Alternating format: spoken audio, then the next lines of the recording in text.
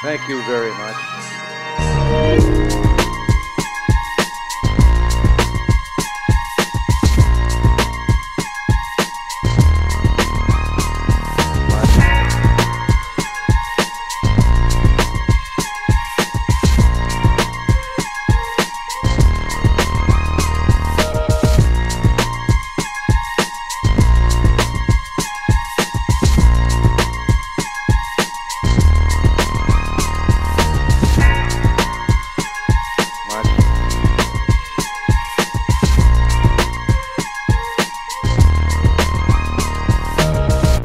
That is insane. Hey everyone, welcome to the cabin. My name's Alec Brits and today we're checking out the Bus Plus by SSL. Thanks as always to Studio Care for supplying the review units for these videos. If you enjoy what you watch here, please consider subscribing. But for now, strap in. This one might be a long one, but oh boy, it's gonna be worth it. On the front of the Bus Plus, we're going to start off with our basic compressor controls. We have threshold, attack, makeup gain, sidechain high pass filter, ratio, release, and then we have our wet-dry mix over here. Now, a lot of these buttons have secondary functions to them. So let's start with our makeup gain. By pressing it, you can put the makeup gain before or after the dynamic EQ section like this. If you hold down the makeup gain section, that activates the fine mode, which changes it from 2 dB steps down to 0.5 dB steps. This compressor uses MDAC technology in the makeup gain. This means you have very precise level matching between left and right. And because of the use of these, SSL is now also able to offer both feed forward and feed back compression styles. Our secondary function on the sidechain high pass allows us to be able to put the external sidechain in for the compressor, the DEQ, or for both. The mix control on this device is really quite interesting because most compressors have a wet and dry and you move between the wet and dry. However, for me, I work on a console and I'm used to having the dry signals staying one volume and then pushing in the parallel. Now, when you turn on the compressor and hold down the mode functionality, you're able to switch this compressor from being a classic wet-dry to an actual parallel compression style. And that is some really good thinking by the SSL crew right there. The next thing I want to talk about is these three buttons over here. We have 4K mode, which basically takes the VCA and takes it from balanced to unbalanced. This is the way that the original 4000 compressors were. What's really cool about this is if you hold it in, it activates how much distortion you would like. And as you can see over here, there's different layers of distortion. And to toggle between them from least to most, you just use the plus and minus buttons over here. Then we have our low THD function. This allows us to have a lot less distortion on the lower frequencies, which is really handy if you want to have a clean bottom end but still use some of that saturation to glue mixes together. Then because of the way that the compressor is designed now by using MDAC technology, it allows the compressor to be used not only in feed forward mode, which is how most SSL compressors are, but you can now also use it in feed back mode. Now, the dynamic EQ section is split up into three main sections. You have your high and low bands over here, you have your master low frequency, and your master high frequency up there. So the DEQ is really interesting in that it's its own separate compression device. It's not piggybacking off of anything else. So it's important to realize that the DEQ is not a multi-band compressor. And to give you a visual illustration of how this works, I'm going to use the FabFilter Pro Q3 to kind of illustrate exactly how dynamic EQ works. So when it comes to the DEQ, you have a couple of options on how dynamic you want these to be. The first is, if you want it to compress, you go negatively. If you want it to expand, you go positively. By pressing the low frequency, this activates the G-series mode.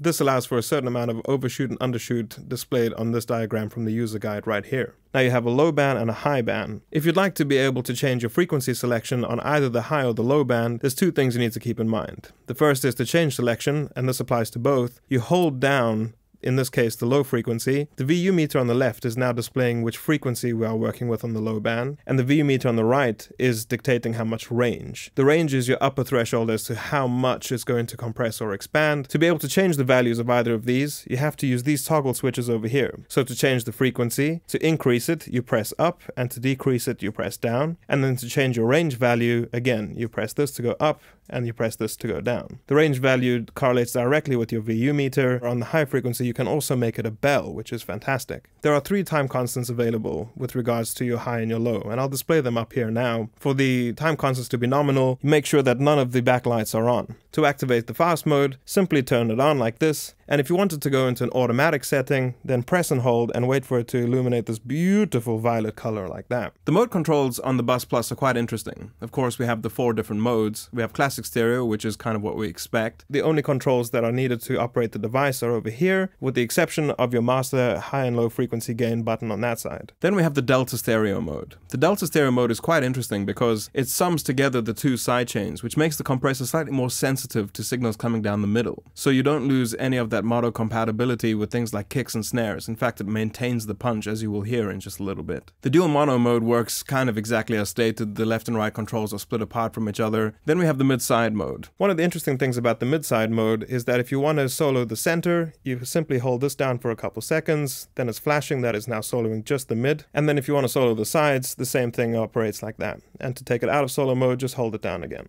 To bypass the compressor in any of the modes, simply press channel in and out. If you want the compressor to go into sleep mode to use as little power as possible, then simply hold down both of these for a little while, and now it is in complete rest mode. This is using less than 1 watt of power. To turn it on, very simply press the mode button over here, and then you're back up and running again. On the rear of the device, we have our inputs, both unlocking XLRs, which is great, and then we have our outputs, also on XLRs. Then we have our external sidechain inputs and outputs. This is fantastic because when you send this in mid-side mode, it will also be sending this information out in mid-side. We then have our auto-ranging power supply over here. The switch is on the rear of the unit, and there is no way to turn the unit off from the front. The music that you're about to hear is from the Jay-Z Vintage 67 video. Tried to keep it as dry as possible so you can really hear the artifacts that the compressor is bringing to the table. How have you healed the wounds of my heart? My fear of commitment is dead. How have you made me wanna believe that there's more than nothing? I'm getting high on your love. It's coursing through my veins and I can't get enough. I am losing control. Drown my heart in the ocean of... So immediately you can really kind of hear the difference between mid-side classic stereo and then the Delta stereo. I really enjoy the way the Delta stereo kind of ties everything that's in the center of the image really tightly together, specifically the way the kick drum just kind of pulls in and doesn't lose any of that kind of thud. In fact, it becomes more apparent and the center image becomes really strong. Alright, so for the next example, we're going to be using it on the drum bus, and I wanted to show you guys some of the negative ratio features. So let's take a listen real quick.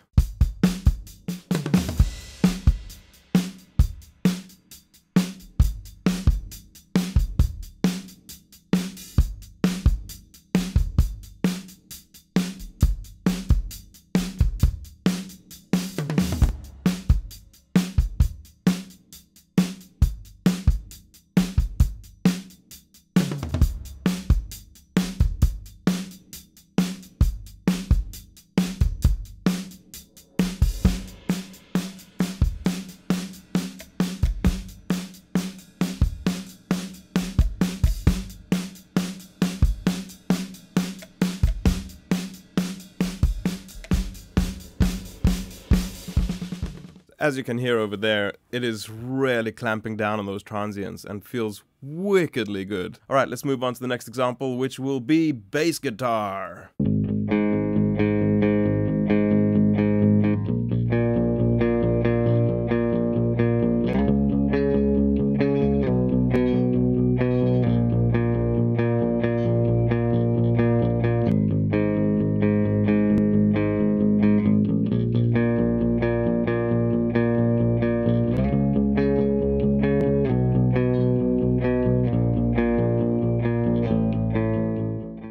So as you can hear over there, that is really reinforcing the bottom end, as well as adding a bit of aggression with that 4K mode. I've got it in the, not dark orange, but kind of like 3 clicks away from the top. And whew, it is doing the business. It makes it sit really nicely within the mix as well. Alrighty, for the next example, we're going to do acoustic guitars. As usual, when recording acoustic guitars, there's quite a lot of like low-mid energy. I really wanted the compressor to kind of tuck that in, as well as add a bit of brightness. Now again, because of the DEQ, not only is this a compressor, but it's starting to EQ some of the issues of the actual recordings out.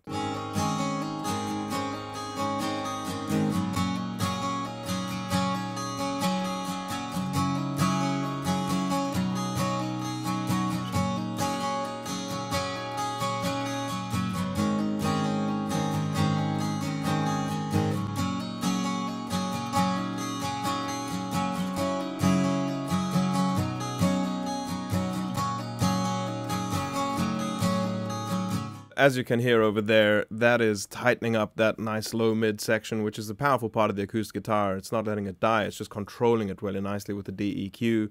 And then the compression itself is just kind of tightening everything together. Alrighty, so in this example, we're going to be using the Bus Plus on electric guitars. The attack time is pretty quick. The release time is really slow. I've got it in feedback mode, low THD mode. Again, I want to control some of those low mids, boost some of the upper mid range really nice and easily. And by using the DEQ, I can do just that. Now, when we get to the chorus, there's long sustain notes. And the reason why the release is slow on the compressor is to increase the sustain of the guitar so that the decay doesn't just fall off.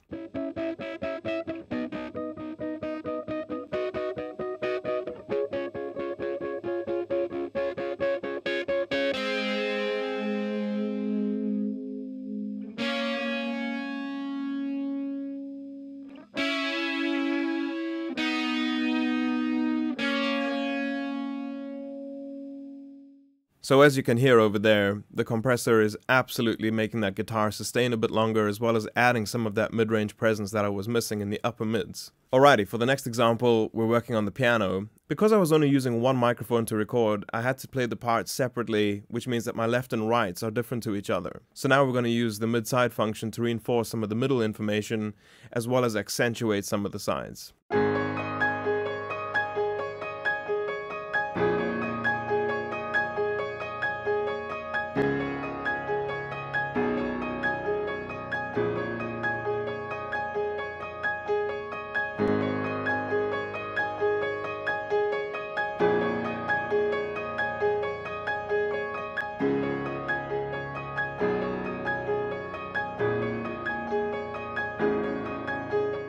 So as you can hear over there, that is really tightening up the tone of the piano and making it cut through the mix a little more. Alrighty, for the next example, we're going to be using this on the vocal bus. I want to add a bit of air, control a bit of that low mid, and add a bit of aggression with some feed forward compression. I'm using the low THD mode. The compressor has got a little bit of the dry signal coming in. It's still in the classic mix mode. Let's see how this operates on all of the vocals in the chorus. I'm getting high on your love.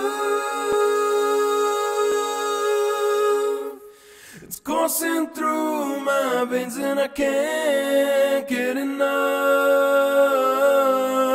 I am losing control.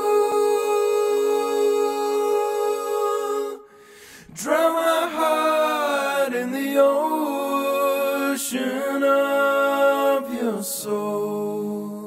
As you can hear over there, I'm adding a bit of air, but at the same time using the dynamic EQ to kind of dip down any of the aggressively harsh upper mid-range parts. So it gives us a really good opportunity to use it as a pseudo de-esser, but at the same time adding presence with the master shelf turned up a little bit. This is so flexible on vocals. I can't believe I've used it on every element in this mix, and I've enjoyed every part of it. So, the SSL Bus Plus. I was quite skeptical when it arrived, because I remember the XL Logic. I've always wanted to buy one, but the price point was always extremely high for what it was capable of doing. Then the Bus Plus arrived, and the price point was a lot more affordable than the XL Logic, but I thought to myself, man, where are the corners being cut here? Something has got to give, right? But after having spoken to a representative from SSL, I think I get the picture a bit better.